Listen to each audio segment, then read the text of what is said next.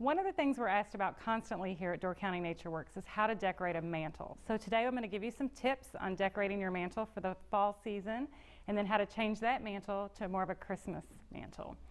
So to begin with, I think one of the biggest mistakes people make is that they put things that are too small on their mantle. One of the things to consider is how high your ceilings are in your home. Here at NatureWorks, our ceilings are very high, so we need especially tall things. So to begin with, we have these beautiful candle holders at the end, and we did not put a traditional candle on them, we put ball candles. These candle holders are unique because not only can you put a taper candle in them, you could also put a pillar or a more unusual shape like a ball. So we started with that. Then we added a buffet lamp.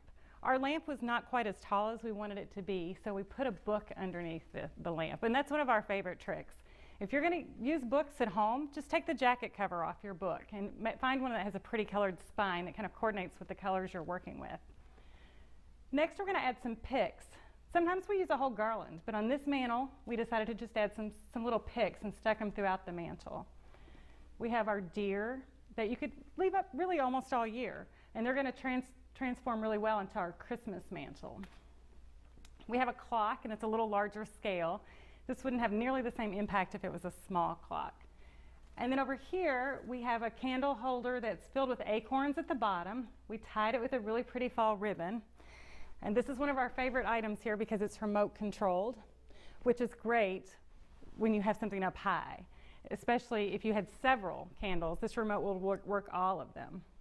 And finally, we ended with a bronze sculpture of a pheasant.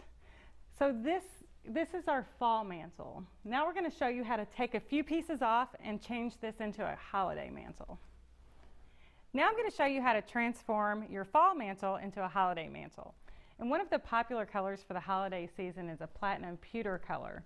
So rather than traditional red and green, we're going to use those colors in our mantle. We kept all of our larger items the same, and we just took out the leaves and added green garland. This has the pewter balls in it. Really pretty pick here with glittery pine cones, holly leaves that are embellished with glitter. We use this nice large ornament, which would be great on your tree as well, but here we're going to stick it in our mantle, and they're a nice scale so you can really see those. And then finally we changed out our candles to the battery operated candles, and we put them in clear holders. You could fill the bottom of your holder with fake snow or small ornaments if you had those. So this was a really easy transformation. We've taken our mantle from the fall season to the Christmas season with just a few easy changes.